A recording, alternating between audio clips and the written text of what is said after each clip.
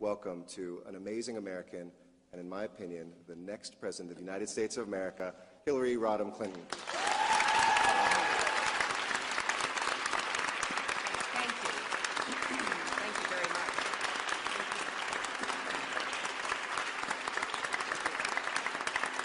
Thank you. I appreciate greatly that warm welcome. Great to be here at this extraordinary university.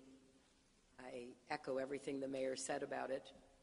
I'm prejudiced because my nephew is a junior here, so I have good personal information about what an extraordinary place this truly is.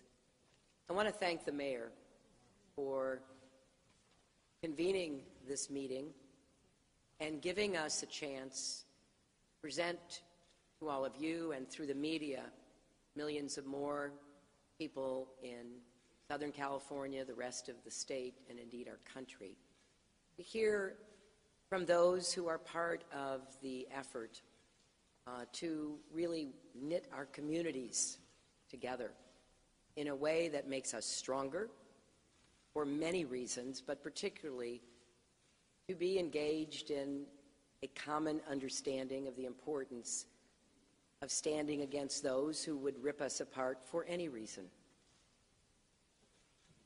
The recent months, with the attacks that we've seen from Lebanon to Turkey to Paris to San Bernardino, now to Brussels and other places as well, as the mayor referenced in Africa, have really once again brought to the forefront the importance of the work that the four panelists here do every day, not just when terrorism is in the headlines, but bringing people together, looking for common ground.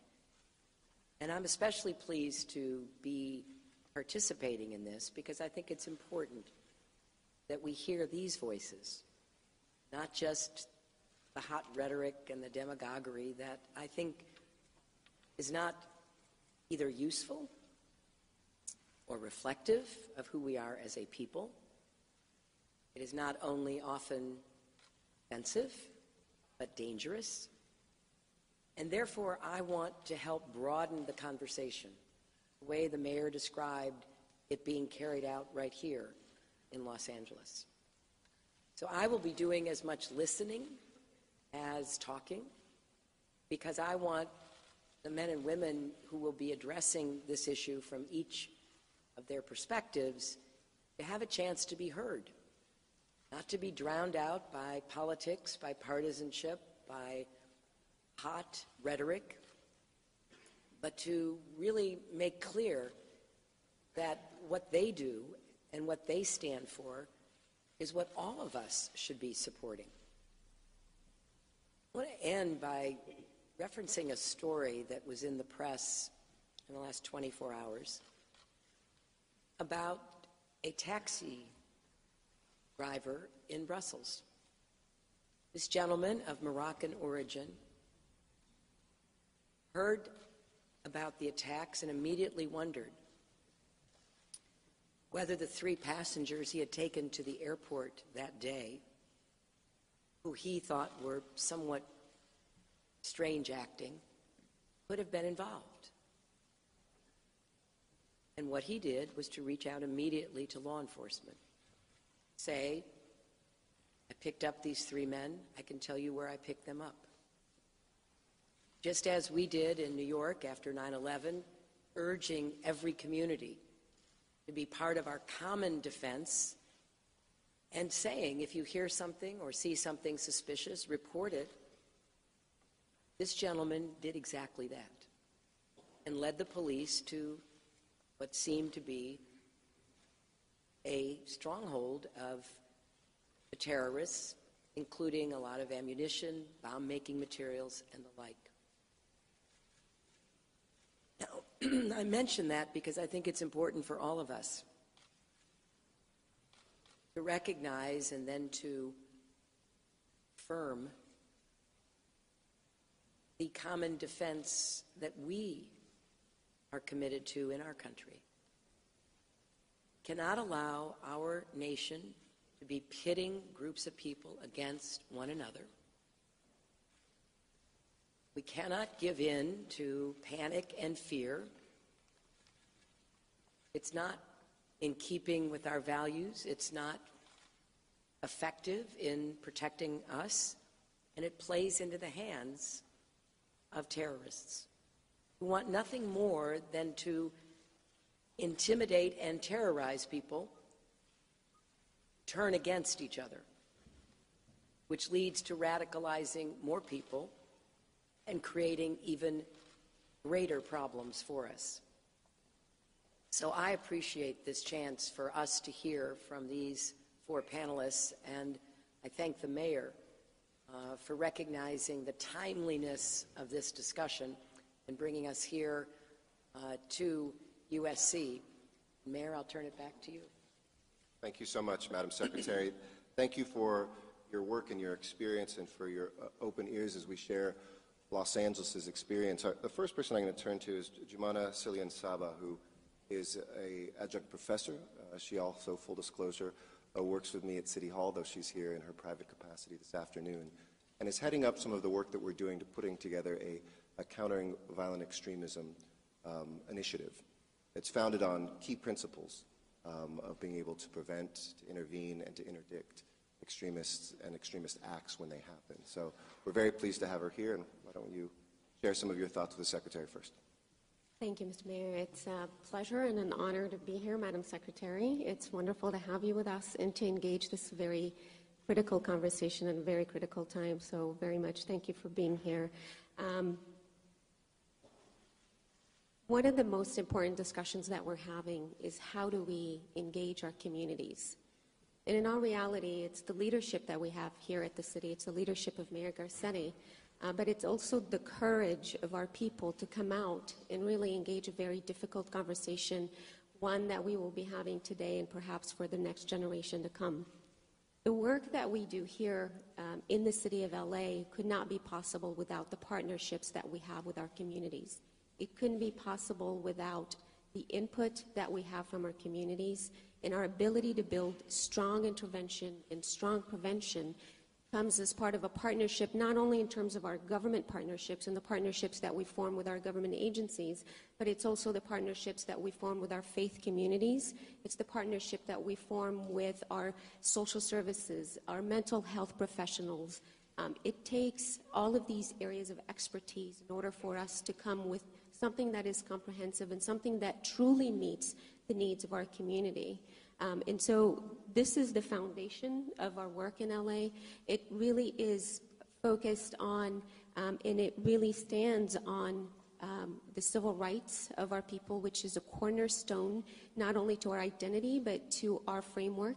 But it is also the premise that it's resilient communities, that it's healthy, strong, resilient communities who are really our strongest defense against violence, all form of violence, and particularly ideologically motivated violence. So these are the cornerstones of not only our framework, but truly our approach, which has been for the past several years, working with our academic institutions, USC, and working with Bria Lascota, who we will be hearing from, working with people like Salam al-Mariati and several of you who I already see in the audience, who are very much not only the strong voices in the community, but you are truly the leaders in which we rely on as we move forward in building this very important aspect of our framework. So. I promised we'd let everybody speak, but Jumana, if I can go Oprah for just a second with a follow-up. I wanted to ask you, what cities are doing this across the nation? And, is this something that's uncharted territory? Do we feel like we have good conversations happening? And what can the federal government role play? Because we have the ears of the future president here to help knit together these initiatives at the local level with kind of a national standard. Certainly. So there are 3 cities which are working on this. Initially, DHS and the White House had recognized Boston, Minneapolis, and Los Angeles.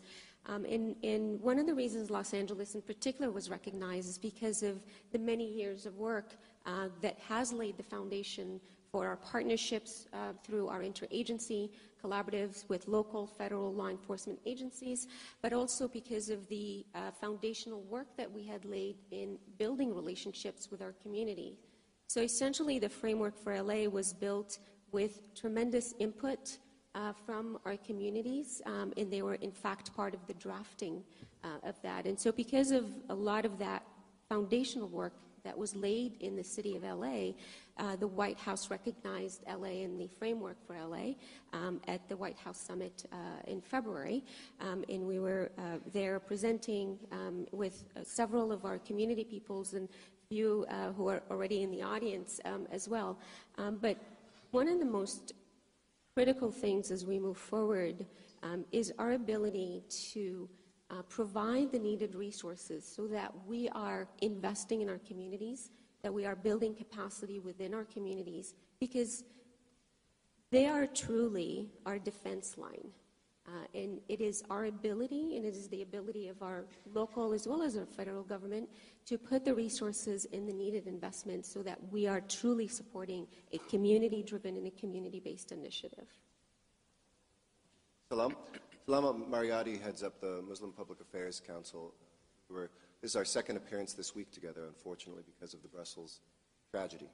And I want to thank him for joining with us that next morning when we stood together to let people know the role that they could play in making this city safer, and you certainly have been a huge partner in that. I want to thank you and turn the microphone over to you. Thank you. Well, first, let me just say, as an introduction, I walked in here and I felt some suspicion. And it's not because I'm a Muslim, but it's because I'm a graduate of UCLA.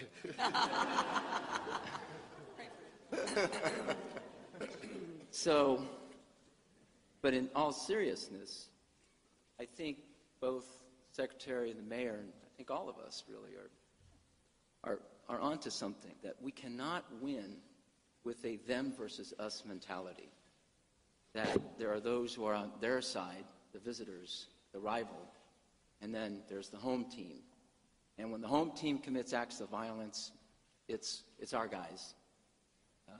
But when they commit acts of violence, then it's an international crisis. So we need to all be on the same team in effective counterterrorism policy.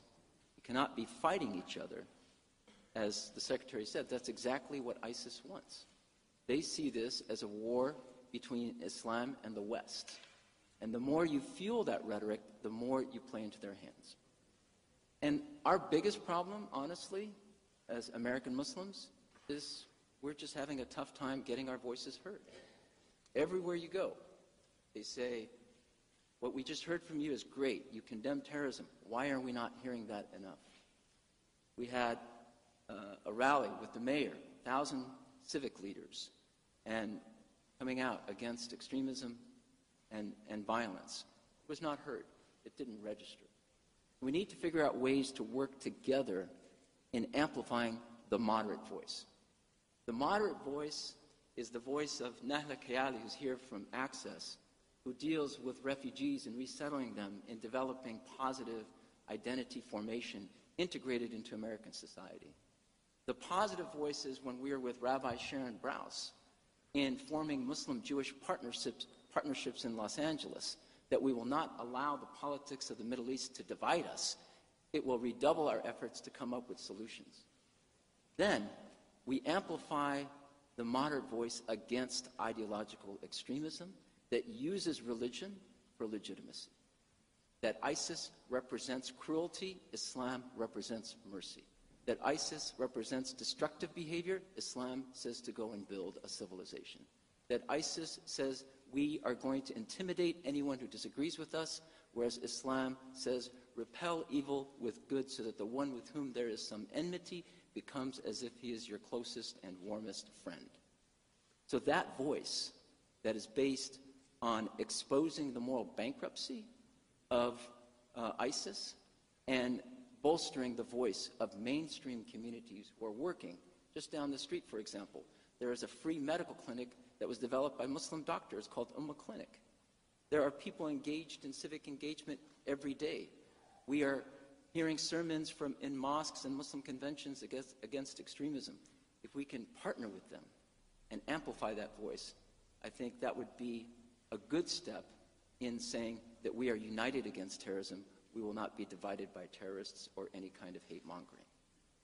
If I could underscore something that Salam just said, because I think it's a real lesson or message for all of us.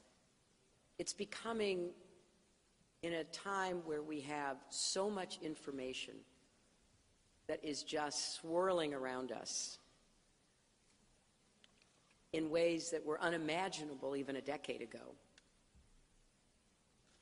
It's become harder and harder for moderate, reasonable voices to be heard. Think about it. The way you get eyes or ears is to be provocative, even extreme, to say things that are going to draw attention. That'll get you invited back, or that'll get you more, responses to whatever it is you're posting. And I don't think this is a trivial issue, because you hear, as I do all the time, people saying, well, why don't American Muslims speak out? They do. They do. In many different ways. Why aren't they given platforms then for their voices to be heard, at least to counteract the more extreme voices that get an audience anytime they desire? I want to reinforce this fundamental point that was just made. We've got to do a better job, which is one of the reasons why the mayor and I are here, and we have, thankfully, a lot of media here. We want to do a better job using our platform to elevate the voices and the views and the activities of those who are living this every single day. But I would just ask all of us to think how we can do more of that. After this gathering is over and we all go our separate ways, how do we keep lifting up the voices of those who are on the front lines and part of the common defense? And I certainly will look for good ideas about how to do that, and will try to contribute the best I can, but this has to be a conscious effort by every aspect of society so that we do amplify the voices that you were not only describing, but you are a leader of. Thank you. Jim Featherstone is the president of the Homeland Security Council, a job he's been on for almost a month. But before that, and for many years, he was probably the nation's top local emergency management director, the general manager of our emergency management department, a former chief of our fire department, a man who has had extraordinary partnerships and understands whether it's riots, shootings, earthquakes, floods, what emergency management is all about. Violent extremism is a focus for this city of making sure that we counteract and intervene before events happen. I think it's one of the pillars of his leadership that he always said that whether it's an earthquake or something man-made, it's how well we also prepare and recover from these incidents. So I want to thank him for his leadership. Open up the microphone for some of his thoughts too. Jim Featherstone. Thank you, Mr. Mayor, Madam Secretary. It's an honor to be here this morning and speak. From the public safety perspective, I've spent 3 decades working here in Los Angeles, where literally the wolf is at the door every day. Whether it's man-caused or natural, there's always something to be concerned about here. One of the 5 things that we say keeps us awake at night here is violent actors. And whether it's domestic-born or foreign-initiated, the issue of violent actors is a real concern. That being said, our ability to detect, deter, prevent, respond to, and recover from these issues is actually a whole of community and whole of government effort. What you see here in Los Angeles is probably one of the most collaborative big city efforts in terms of the public response, but that public response doesn't stand alone. A cornerstone of the collaborative public response here is an outreach to the whole of community. I was asked recently in my new position, well, what's going to be our effort to the community? And I said, which one? Because, L.A. is the diaspora city. So the various communities here, whether they're communities of faith, communities because of economic stratification, language, ethnicity, et cetera, it's the whole of community that's important here. And having just left the mayor's employ, I know that the public safety effort here is keenly aware of the various communities. For me to dovetail into the work at the HSAC is important too, because the HSAC was spun up like so many other Homeland Security Advisory Councils in the wake of 9/11. The one here is very active, it's very conscious of being able to exercise and leverage the public-private partnership, as well as reaching out to the various communities here in the city. So whether it's, like I said, communities of faith, communities because of economic issues or cultural background or language, 9 of the 10 most vulnerable communities in the county of Los Angeles are in the city of Los Angeles. So it's very important to understand those vulnerabilities, not necessarily vulnerabilities in terms of their ability to respond and recover, but just their vulnerability in terms of perspective. We in such a visible, media-driven society these days, we have to be very, very conscious of the light that's shed upon in the context in which we see the various communities in Los Angeles. Thank you, Jim, and thank you for the practical on-the-ground experience that I know we'll continue to talk about as we continue the conversation. But we go back to a Trojan to round us out here. Bri Lascauda is the Executive Director of USC's Center for Religion and Civic Culture, which is as wide-encompassing as it sounds. So why don't you share a little bit about what you do here, and I know you bring a lot of broad experience on these issues together, so when you're looking at both the academic and the practical implications of this thinking, what you'd like to share with us today. Sure. So about 20 years ago, I started my first day as a USC undergrad. So congratulations to all of you Trojans who are here on a remarkable career. Our center actually started at a very dark moment for Los Angeles, which was the 1992 civil unrest. And it was a professor here at USC, Donald Miller, who was driving over the freeway, the 105 to the 110, and saw the fires in South Los Angeles. And when he got home on TV, he saw Reverend Cecil Murray, who was then the head of First AME Church, who's now at our center here, really channeling the anger of community and calling for peace and calm at the same time. And so our center's roots are really in the ashes of that difficult day for Los Angeles, trying to understand how we build a civic society, how we build a community that respects, honors, and enhances the pluralism that is inherent to America, and looks at community not as a problem to be solved, but as potential to be unlocked. And that's really the cornerstone of our work. Regardless of what community it is, we don't see anyone as particularly suspect. We see everyone that we work with, whether it's in Los Angeles and South LA where we do a lot of work, or I just got back from running a program that started under Secretary Clinton called Generation Change in Morocco, working with young youth leaders who do work in post-conflict societies. No matter who we work with, we see them not as suspects, but as fellow citizens. And that value, that fundamental value of pluralism and of real inclusion makes our work acceptable and transformative for the communities we work in. I was in Uganda last summer, and everyone I was with was worried about being in Uganda because it was about 5 years after the Al-Shabaab attack on the soccer stadium. And the people I was working with in Uganda were people who were survivors from that attack. And when that happened, when I was there, was the Charleston shooting. And so people would say, you're in Uganda, but we have 3 ordained AME pastors in my office. And that was the thing that was heavy on my heart, was the concern and fear of the kind of radicalism that happens across communities and across this country that we're seeing. The scaredest I have ever been was the day after the Oak Creek Temple massacre in Wisconsin. I was in a Langer Hall, which is the Sikh public service where they prepare food and give it away for free, on Robertson Boulevard.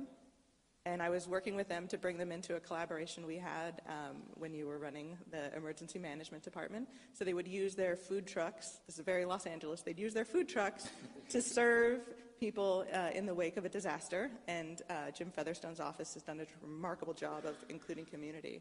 But 24 hours before, there was a shooting at a temple, and I sat looking at the door wondering, here I am at a place fundamentally about inclusion and service, and I am scared.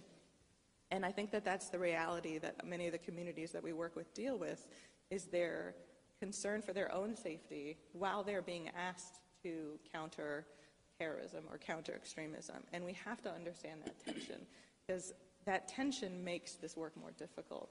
But there was, I think, someone very near to some of us here who said that there's nothing wrong with America that can't be fixed with something, with what's right with America. And those values of pluralism, inclusion, service, and togetherness, I think, are what Los Angeles really holds for me, and that's what our center works on.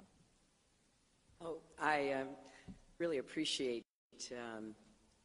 your approach to this, and the center, from the briefing I received, is truly an inclusive center, looking at so many different aspects of how to create more community resilience, responsiveness, integration, inclusion. And I wanted to mention a conversation I had a few months ago, which ties into the community approach, because I was in Minneapolis. And some of you may know that we have a large Somali American community in Minneapolis. And for a period of time, young Somali Americans were being recruited into Al-Shabaab. And this was a total shock to the community. And it was, as we sometimes read now, literally waking up and finding your son gone, and then finding that one of his friends is gone, and then weeks later finding that he's in Somalia, and that maybe hearing that he's been killed. And that was what began the process of the community in Minneapolis coming together and working with a broad range of other institutions, obviously including law enforcement, but also academic institutions, civic groups, and the like. And when I was meeting with these leaders of the Somali American community and the broader Muslim American community in the area, they were very committed to continuing their work to be part of what they viewed as a community response. But they also told me that for the first time, they were scared. It wasn't just the fear that you might lose your child who gets radicalized, because they thought they were coming to grips with that and understanding better how to engage with young people. In fact, a Somali American young man was just elected to the Minneapolis City Council, first in the country to achieve that kind of elected office. So they were feeling very much part of the broad-based response that we are hoping to engender. But then they started hearing a lot of the rhetoric in the political campaign that we are in the midst of. And one father said to me, he said, "I've never been afraid to be in America. And, you know, there are problems like there are in every country, but now my children are worried about going to school. They're worried that they will be called names. They're worried that they will be bullied. They're worried that they will be labeled something they are not." And it goes to your experience, Bree, being in the organization with Sikhs, who, as we know, have been subjected to hate crimes and violence because of their distinctive appearance in many instances. And so how do we counter what are the messages of negativity, of exclusion, of discrimination in a way that can be heard and accepted so that we can, not be deterred or detoured from this work of community building. And maybe if you could respond, and then Salam, if you could. It's a great question. It's the $64,000 question. I think there are a few things that we've learned along the way. One is it's not just what you do, it's how you do it. So we can have the best frameworks on paper, we can have the best intentions, but if we don't have this whole of government approach, where on one side the government is reaching out with an open hand, and on another side the perception and sometimes the reality is that community experiences the iron fist of government, that makes it an incredibly difficult conundrum for people who want to be included to be part of the solution. The amplification issue is always a problem. In Los Angeles, we have during Ramadan an amazing organization called the ILM Foundation, and they serve tens of thousands of people every day in Skid Row and all across Southern California as part of their Muslim faith, and they get no coverage. And then the other is investment. It's not necessarily money, but it's opportunity and partnership. One of the things that the LA Emergency Management Department did was create a roundtable for faith leaders so that faith leaders could come together and be part of any preparedness or response activity.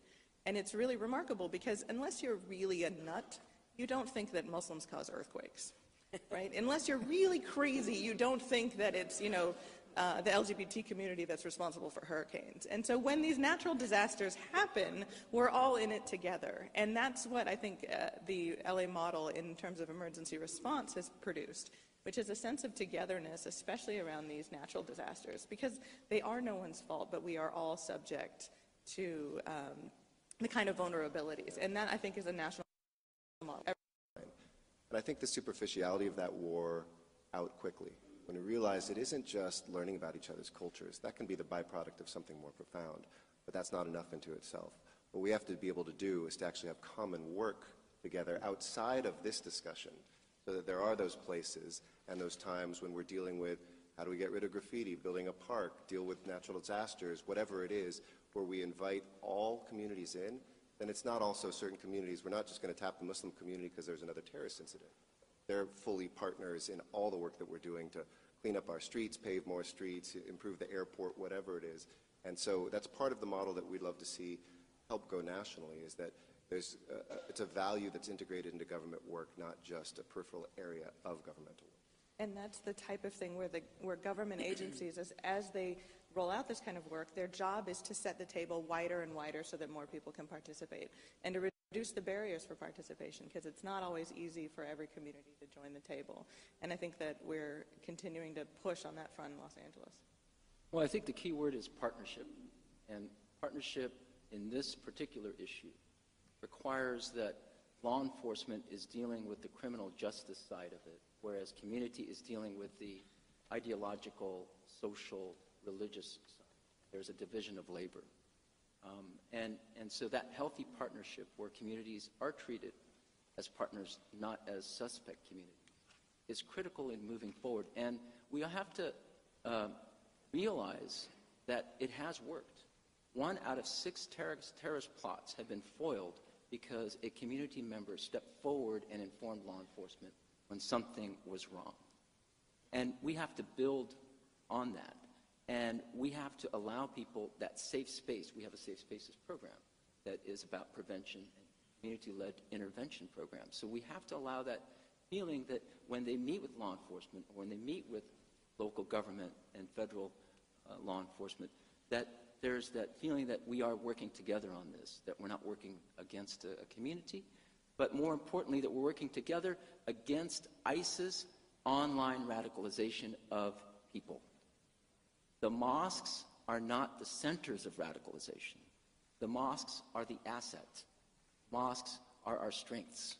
The mosque is where we can leverage community leaders to tell the mother or the father or the brother or the sister, if when they know something is wrong, I'm not going to be able to tell. Nobody around this table can detect that.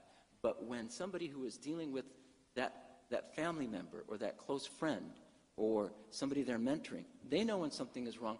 They know where to turn to for services.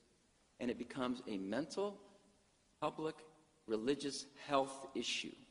So we have to convert from looking at it purely as a criminal justice matter to a public health matter. And I learned that from Gregory Boyle. When we sat down, we were talking about gang violence prevention and violent extremism, and we're looking basically at the same thing. When people feel they don't belong, they look to other causes. And we have to be able to intervene and rehabilitate that person rather than force them into either incarceration or go join a violent extremist group abroad. But again, we have to understand that what has happened in the last 20 years, even before 9/11, more Muslims have joined the Marines than have joined international groups. More Muslims are now part of our Homeland Security apparatus as analysts, as translators, as strategists, than those who go and support foreign groups abroad. More Muslims are involved in saving lives as doctors than they are committing acts of terrorism here. And that understanding, that framework, is so critical in approaching this problem, so that helps us amplify this voice. That helps us develop a multiplier effect. Let me just end by saying that we have to see that American Muslims are part of the solution. When we see that American Muslims are part of the solution, that sizes ISIS down, that puts them in their place, that they are nothing more than a mafia and criminals that use the veneer of religion to support their cruel, barbaric practices. And their aim is to terrorize us. So we should say, once and for all, we will not be terrorized. We will prevail over terrorism together in a united front. And for those who exploit the situation here in the United States politically, all I have to say is, well, as they say, haters gonna hate. We got to get over it and move on and work together with more solutions. This program that we're talking about here, the LA framework, the Boston and Minnesota framework, are models of community partnerships, of empowering communities, and that's the way we should view them. Not, let's go talk to the people so that they can root out their radicals. The radicals are being told, detach yourself from the mosque. Detach yourself from the family.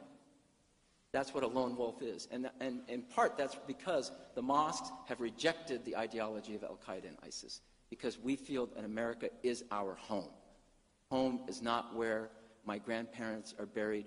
Home is where my grandchildren are going to be raised.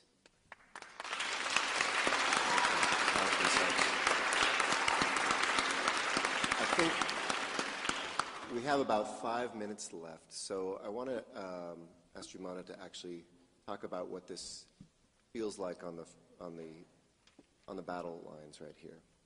We've seen, which is maybe a measure of success, an uptick in the number of people who reach out asking for intervention, as people learn that this model is out there. The Human Relations Commission of the City of Los Angeles offers those sorts of services. How often are we having people reach out to the city saying, I have a family member, a friend, a colleague, somebody who needs help, and what happens at those moments?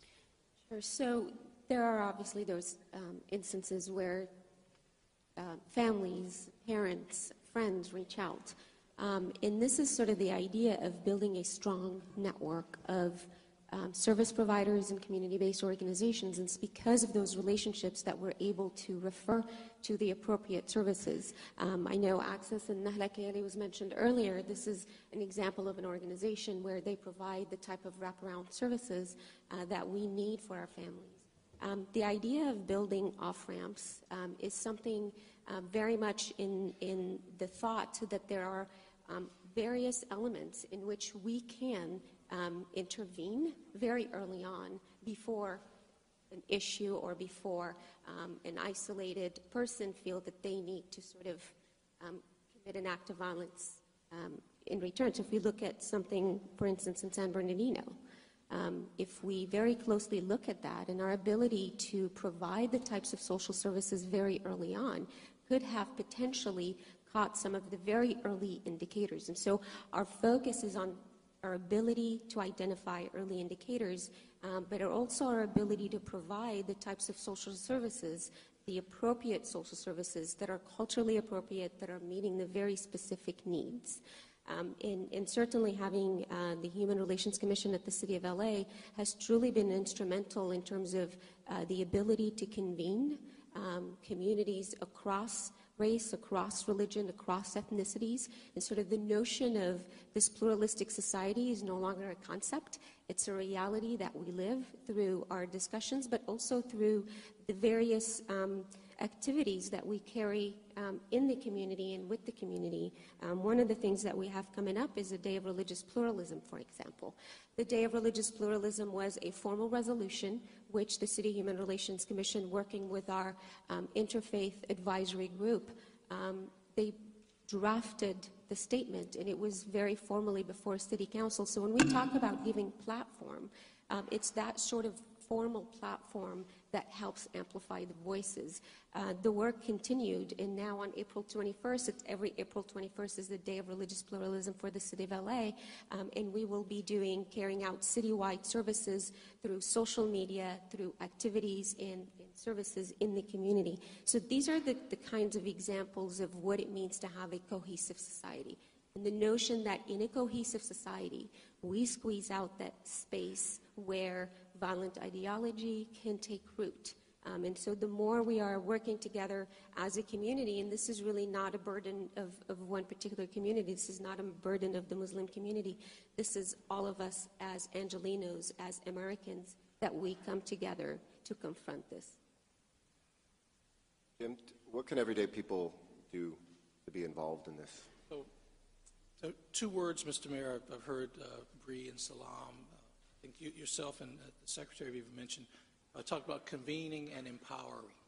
So, and I think government and also concerned private sector groups and nonprofit groups, in this time in our history in this country, more than ever have an opportunity and a responsibility to convene, provide the forum for the various groups and factions to come together.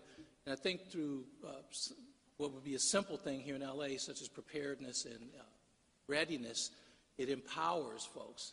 And empowered communities are less likely to fall prey to the nonsense that we hear, whether it's foreign-born nonsense or these days domestically driven nonsense. So I think government and private sector organizations, like I said, have a responsibility and an opportunity to be greater conveners right now.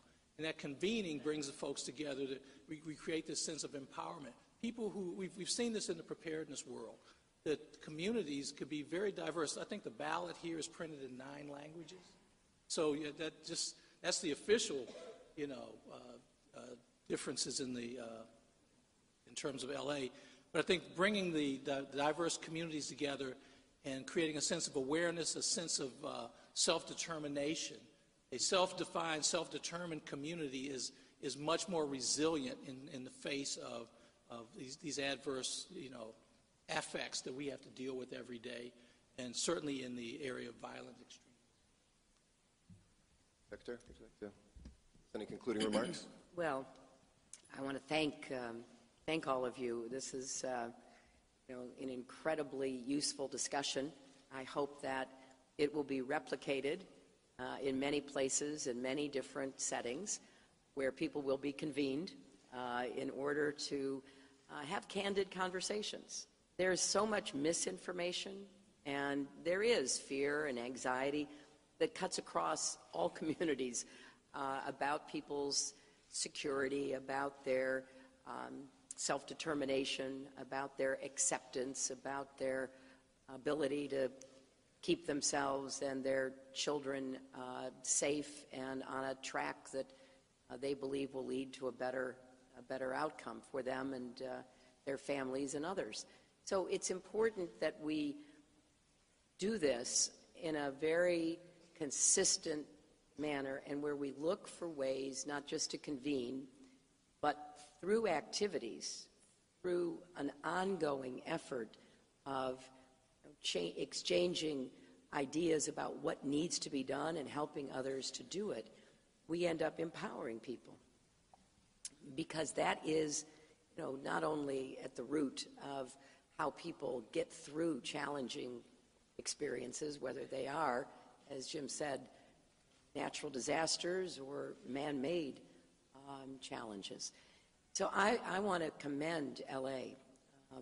What you have been doing over a number of years, but also taking it now to this new level, Mayor, really sends a strong signal about what we need to do more of everywhere. And it gives me a lot of hope because I'm looking for positive examples to point people to who themselves are uncertain about what we need to be doing. And the analogy with gangs is a particularly rich one. You know, people who feel marginalized, left out, left behind are going to want to join something. LA has a long history of dealing with gangs and doing so more successfully than other cities in our country.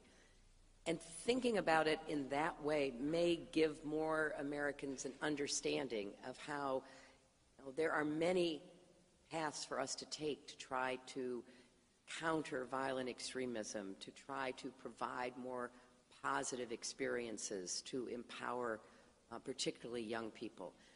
So I'm encouraged. I am hopeful that this kind of conversation will find a broader audience. We like to say in my campaign that love trumps hate, and therefore we will look for ways to actually put that into practice and action. And pointing to leaders like those here at this table should give not just hope, but a real push to others to come up with their own models and examples and to unite behind them. That's what we need to do in our country right now. Well, thank you so much to Secretary Clinton. Thank you to our host, the USC student government, who invited us to be here and for people taking time out. I'll close on the inspiring words of a former First Lady of the United States. In my first class here that I taught, it was international human rights. And the very first day of the first class, I started by opening up with a quotation that came on the 10-year anniversary of the drafting of the Universal Declaration of Human Rights that reminds us that this global work that we do is so local. Now, it could have been, but it wasn't said by Hillary Rodham Clinton. It was said by Eleanor Roosevelt. And I usually paraphrase, but next to a former Secretary of State, you have to be exact. So the quote is, "Where, after all, do universal human rights begin? In small places close to home, so close and so small that they cannot be seen on any maps of the world. Yet they are the world of the individual person, the neighborhood he lives in, the school or college he attends, the factory, farm, or office where he works. Such are the places where every man, woman, and child seeks equal justice, equal opportunity, equal dignity without discrimination. Unless those rights have meaning there, they have little meaning anywhere. Without concerned citizen action to uphold them close to home, we shall look in vain for progress in the larger world." Madam Secretary, you have been the embodiment of that global vision of what American localism is. And we hope that here in Los Angeles we can continue to innovate and to inspire, and with your leadership, make sure that that spreads throughout this land and throughout this world. Please join me in thanking our next president, Hillary Rodham Clinton. Thank you.